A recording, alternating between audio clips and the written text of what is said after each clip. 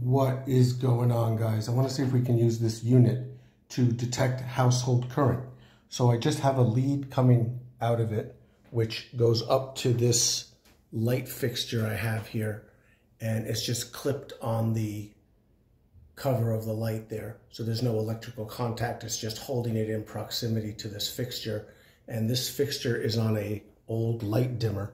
So let's go ahead and see what kind of signal we can pick up, you know, using the principle of inductive pickups.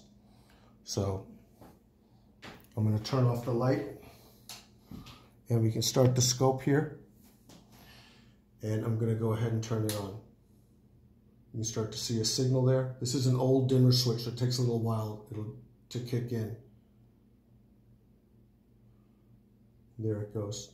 So I'll turn it down a little bit just so you can see how the waveform changes. And I'm going to turn it up gradually, and you can see how the waveform changes.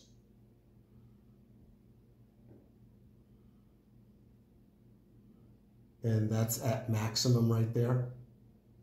I'm going to turn it back down a little bit, and we can go ahead and just hold that, and now go ahead and measure the cursors for this.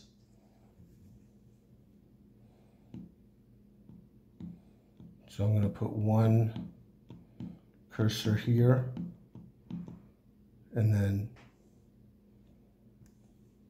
I'm going to put one. It's actually pretty much right in the right spot right now. And you'll see that's 16.6 milliseconds between these two cursors. And if you take 1000 milliseconds and divide it by this 16.6, you get pretty close to 60 hertz, which is what this current is running at.